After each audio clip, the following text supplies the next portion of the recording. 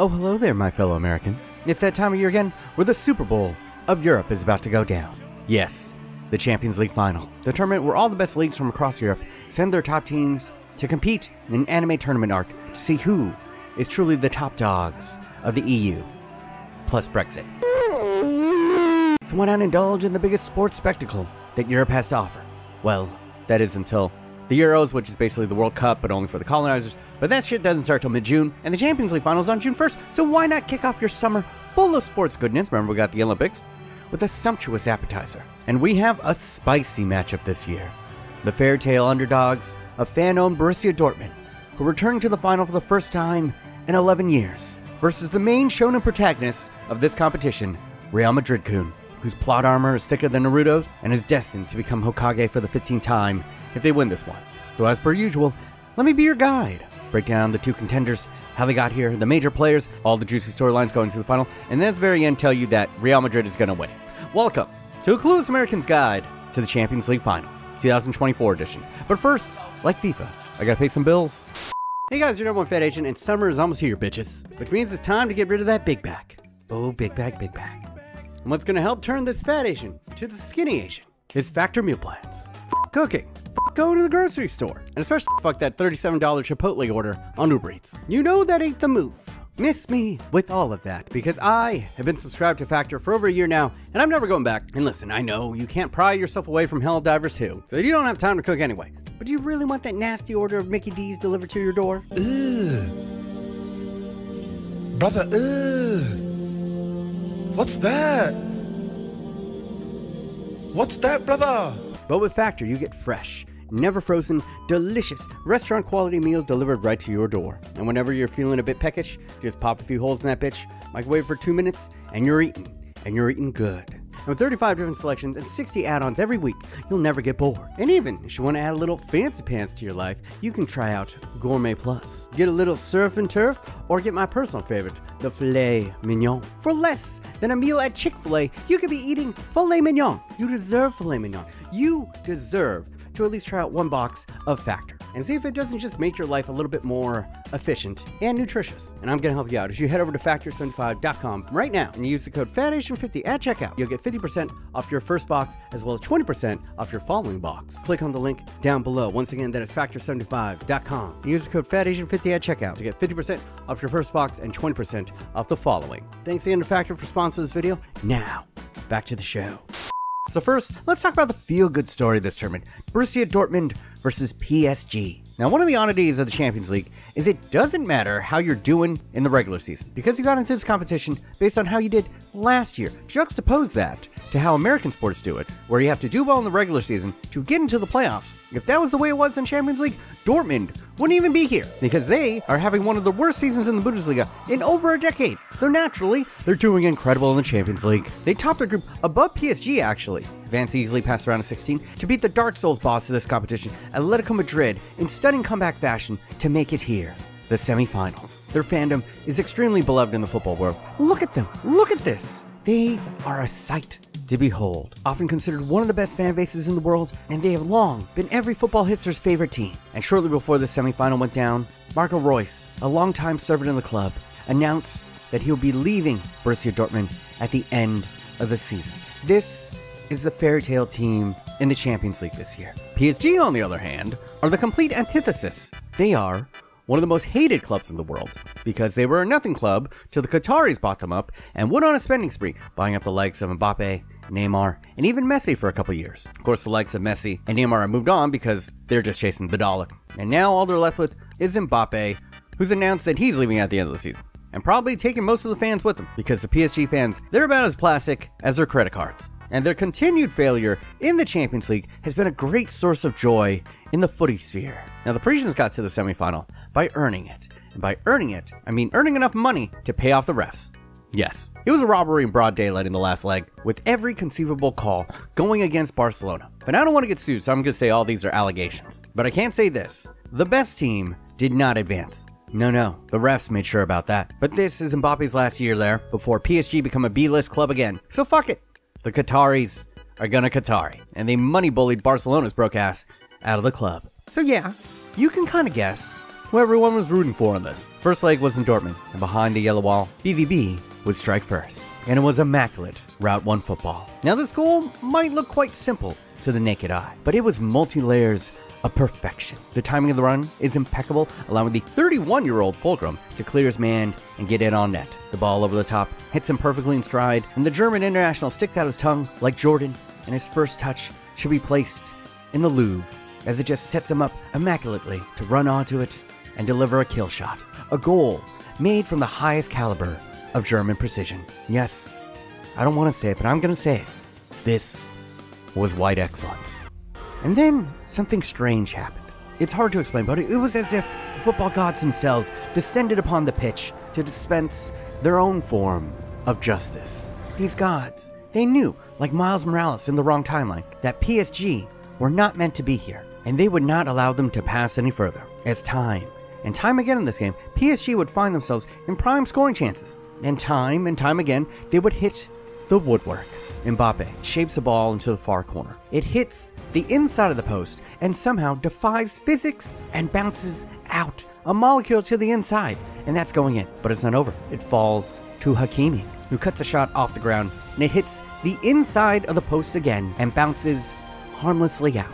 Later in the game, Marquinhos delivers a perfect cross. Fabian times his run in between two defenders. He's 1.5 yards away from the net. Nobody's touching him, and he somehow heads the ball wide. For my Americans, this is the equivalent of an NBA player missing a layup. It's a horrible miscue, and Dortmund are let off the hook again. Ousmane Dembele, the hero of the previous leg, had opportunity after opportunity to score in this one, but apparently his contract with the devil only allowed him to score against Barca, as over these two legs, he went right back to being shit. PSG completely dominated the first leg, nearing 65% of possession to Dortmund's 35. Chances were bountiful, but the football gods went Gandalf and said, "You shall not pass." And that's how the first leg ended, 1-0 to the Krauts, heading back to Paris. And in the French capital, the oil money curse would continue. If anything, it was worse. PSG created chance after chance after chance, but seemingly every time a PSG player shot the ball, yes, you guessed it, it would hit the woodwork. In fact, I don't think if the PSG players did a crossbar challenge that they could hit the frame of the goal this consistently. And in the 50th minute, One Piece superfan Julian Brandt finds Matt Hummels unmarked at the back post off a corner, and the Dortmund defender harvests a second goal for the heavy underdogs. And from that point on, the Holy Ghost of football played keeper for Dortmund. PSG just kept on doing the crossbar challenge until the time ran out. And unbelievably, somehow, someway, the worst Borussia Dortmund team in years, a team that has sold off world-class players like Jude Bellingham and Erling Haaland over the past 2 seasons, have found their way back to the Champions League final for the first time in 11 years. And you could see how much it means to the Dortmund players, some of them collapsing onto the pitch in tears, and everyone in the football world who isn't from France was happy for them. And what's crazy is that if they win the Champions League final, they will earn themselves a $20 million bonus. And if they lose the final, they will earn themselves a $25 million bonus, because if Jude Bellingham helps Real Madrid win the Champions League, they had agreed to pay Dortmund $25 million. Now on the other side, PSG are obviously devastated, and let's all take a moment to laugh at them. Yes, hilarious. Oh, not smiling anymore, Ousmane Dembele, are you? This is brilliant. Thank you, football gods. Thank you so much for dispensing your justice, as it gives us great joy to see a disappointed Mbappe exiting the European stage for the final time wearing that Parisian blue, and he will soon follow LeBron's footsteps and leave his hometown team to take his talents to perhaps the team that I'm going to talk about next. Yeah, let's talk about Real Madrid and Bayern Munich. For those uninitiated, there's just something magical about Real Madrid in the Champions League. This competition is their birthright. They have double the amount of Champions League wins than their nearest competitor. And when I say that they're the Naruto of this competition, I'm not trying to be cute. Oh no. It's the only logical way to explain the level of bullshit plot armor this team has in this competition. Because it doesn't matter if you're the better team, or have better tactics, or even have the lead. In fact, you can be mere minutes from beating them. But then, Giancarlo raises his eyebrow, casts friendship no jutsu, and in the blink of an eye, they've somehow stolen the lead back. They did it 2 years ago to Man City in the semis. On their way to their 14th European title, they just booted out the defending champions in the last round where they were heavy underdogs. And with all of this mystique, they arrived in this year's semifinals with all the confidence of a tall white guy in a Patagonia puffer. Just unstoppable. Standing in their path, though, might just be the only evil mastermind on the planet with the formula to take them down. Enter Thomas Tuchel, one of the greatest tactical minds in modern football, arguably the preeminent football strategist alive right now. But while his managerial style has made him one of the best in the world, it does have one glaring flaw, and that is, he's a giant asshole and pisses off damn near everyone he works with. His tactics often involve mixing and matching his lineups week to week to specifically counter his opponents. While this is fine in Football Manager, in real life, players are human beings with real emotions and egos, and yanking them in and out of the lineup every other week can make them feel unsettled and often frustrated, which has resulted in Bayern Munich's worst run in the Bundesliga in over a decade. It was so poor, in fact, that about 2/3 into the season, Thomas Tuchel and Bayern Munich had agreed to mutually part ways at the end of the year. But that constant adaptation has worked brilliantly when it comes to tournament play. This is where Tuchel thrives, and he has the blueprint for this very situation. Back in 2021, he had a shit season in the Premier League with Chelsea, but then they put on a defensive masterclass on their way to one of the more improbable Champions League wins ever. And who did Tuchel beat in the semis that year? Yeah, an arguably stronger Real Madrid team than he faces now. If anyone could find a chink in the plot armor that is Real Madrid, it was Tuchel. And so with the stage set, the first leg would begin in Munich. And Bayern set up well, they played well, and they had the better chances early on. They just couldn't convert, and as Real Madrid do, Carlo Ancelotti raised his eyebrow, giving Toni Kroos the signal, and the German international threads a ball that completely unlocks Bayern's defense. It is an absolute dot. Vinny Jr. cooks Kim like a bulgogi bowl and slots it past Neuer. And just like that, it's a 1-0 lead out of nothing. It must be so frustrating playing these guys. And that scoreline stays until the 51st minute, when Leroy Sané makes up for a rusty first half by cutting inside onto his left, and he scores his first goal for Bayern Munich in 6 months. And what a fucking goal it is. The power he puts behind the shot, my god. He pounds this ball about as hard as Israel is pounding Palestine right now. Just obliterates it. A supersonic screamer that poor Lunin had no chance to get to, even with it being at his near post. And the crowds weren't done. Shortly after, Bayern's wonderboy, Jamal Musiala, saunters into the box, hits Lucas Vacket with the hezzy, and gets him to nibble. It's not much contact, but Jamal goes down, and the ref points to the spot. Harry Kane steps up, and it's Steph Curry from the spot. Automatic.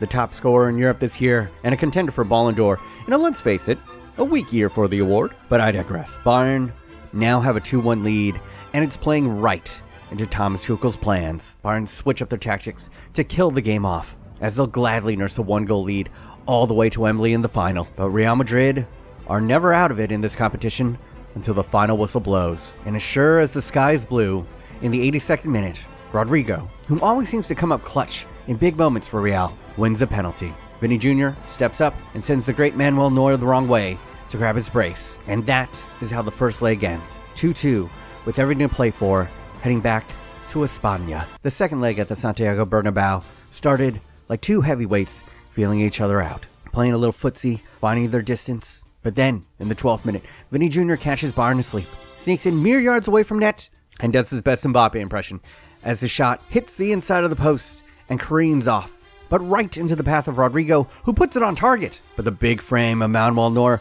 parries it up and into the safety of his calm big paws. A replay would reveal that he actually got a fingertip to the initial Vinny shot, making it a fantastic double save for the German legend.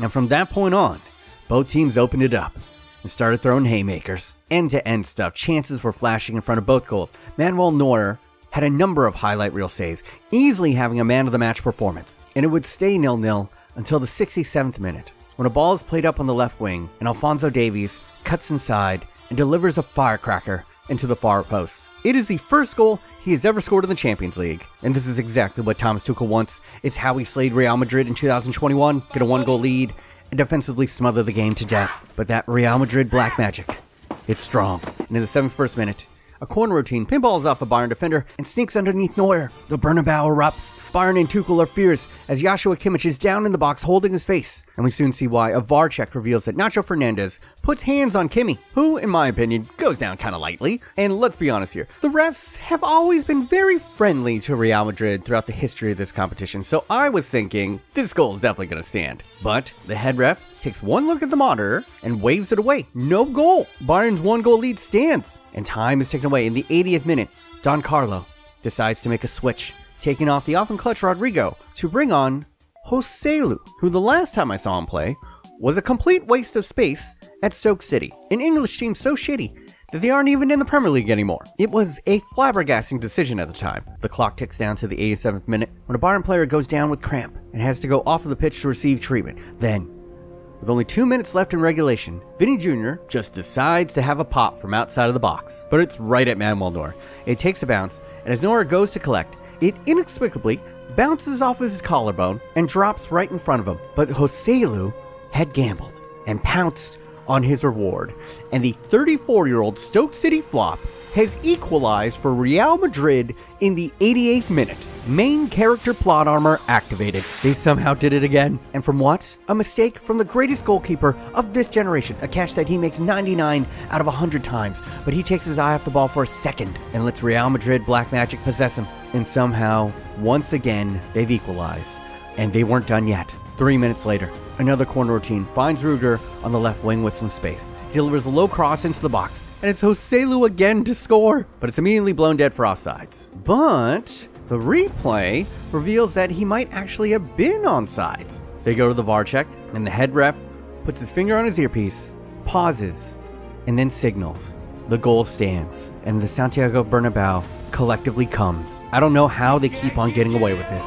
What should only happen at the end of a sports movie is somehow routine for Real Madrid in the Champions League.